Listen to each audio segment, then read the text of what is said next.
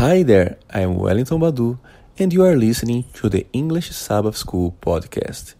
English and the Bible, Information and Transformation. Hello there, my friends. Welcome to English Sabbath School podcast. I'm Mo Sena, and I invite you to join us on this great adventure studying English and the Bible for information and transformation. Today is Lesson 8 for Sunday, November 14th. The title, The Tree of Life. Shall we pray? Dear Heavenly Father, thank you so much for the many blessings you've given us, for the wonderful Sabbath that we could have in fellowship with our brothers and sisters and in your presence as well. Now that we start a new week, guide us, help us to make wise choices, give us wisdom to deal with the challenges, and help us to bless others as you have blessed us so much. In Jesus' name, amen.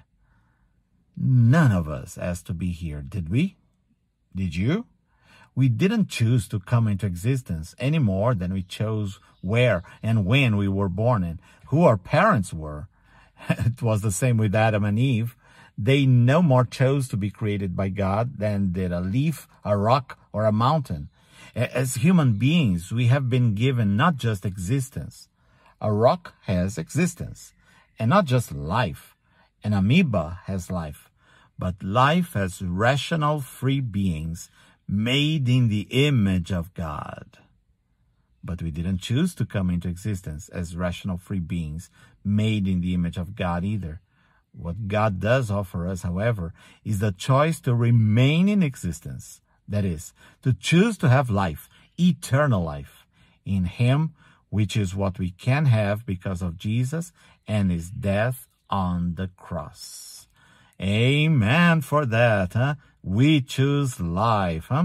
And the lesson gives us a look back into the origin of choices. So Genesis 2, we're going to be reading some verses in Genesis 2 and Genesis 3. So open your Bibles. Come on. Thank you, Kayla, for opening your Bible. Fabio, open your Bibles. Livy, great to hear from you. Open your Bibles. Ari, thank you so much for listening to our podcast and sharing it with other people. Open our Bibles to Genesis chapter 8, verses 8 and 9. I'm going to be reading from the NIV, the New International Versions, but please feel free to use any translation that you prefer. Genesis 2, verses 8 and 9. Now the Lord God had planted a garden in the east, in Eden, and there He put the man He had formed. The Lord God made all kinds of trees grow out of the ground, trees that were pleasing to the eye and good for food. In the middle of the garden were the tree of life and the tree of the knowledge of good and evil.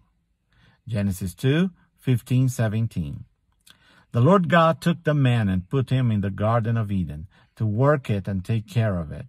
And the Lord God commanded the man, You are free to eat from any tree in the garden, but you must not eat from the tree of the knowledge of good and evil, for when you eat from it, you will certainly die. And Genesis 3, 22, 23. And the Lord God said, The man has become like one of us, knowing good and evil. He must not be allowed to reach out his hand and take also from the tree of life and eat and live forever. So the Lord God banished him from the Garden of Eden to work the ground from which he had been taken. Whoa. What two options did God present to Adam in regard to his existence? Good question, isn't it? What two options? The lesson brings a quote from Ellen G. White's book, The Great Controversy, pages 532, 533. She wrote the following, quote, In the midst of Eden grew the tree of life, whose fruit had the power of perpetuating life. Had Adam remained obedient to God, he would have continued to enjoy free access to this tree and would have lived forever. But when he sinned, he was cut off from partaking of the tree of life, and he became subject to death. the divine sentence, "Dust thou art, and unto dust thou shalt return," points to the utter extinction of life. Ellen G. White, The Great Controversy, unquote. Thus, right from the start, the Bible presents us with just one of two options: eternal life, which is what we were originally supposed to have, and eternal death, which in a sense is merely going back to the nothingness out of which we first came. It's interesting, too, how the tree of life, which Scripture says gives immortality, and that first appears in the first book of the Bible, reappears in the last book. Read Revelation 2 and Revelation 22. So open your Bibles. Move it. Open your Bibles to Revelation. Yes, to the end of your Bible. Revelation 2, verse 7. "Whoever has ears, let them hear what the Spirit says to the churches. To the one who is victorious, I will give the right to eat from the tree of life, which is in the paradise of God." Revelation 22:2. "Down the middle of the great street of the city, on each side of the river, stood the tree of life, bearing 12 crops of fruit, yielding its fruit every month. And the leaves of the tree are for the healing of the nations." And Revelation 22:14.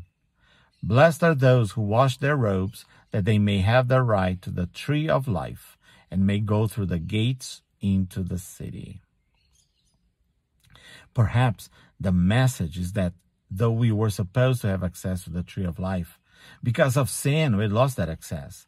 Then, at the end, once the sin problem had been ultimately and completely finished, thanks to Jesus and the plan of salvation, the redeemed, those who chose life, we are the ones, will have access to the tree of life as we were supposed to from the start.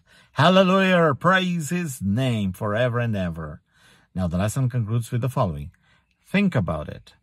By our daily choices, how are we opting either for life or for death?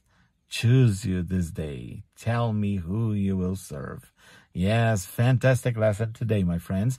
This is Mo Sena for English Sabbath School Podcast, Lesson 8 for Sunday, November 14th. For more information, please contact us on Facebook, Believes in Us. Tell your friends about our podcast, available on any podcast platform. Rate us with 5 stars so that more people may discover us. And join our groups also on WhatsApp and Telegram. Thank you so much for listening, for sharing, for caring, for praying with us and for us.